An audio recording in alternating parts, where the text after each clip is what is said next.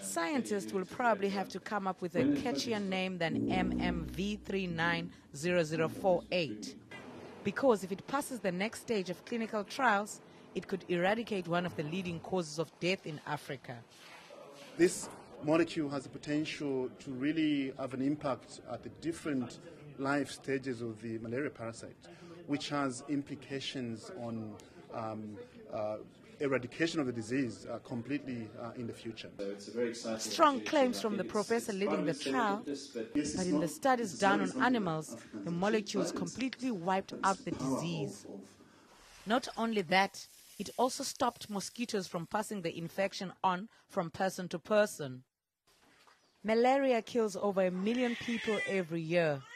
About 89% of these deaths occur in Africa.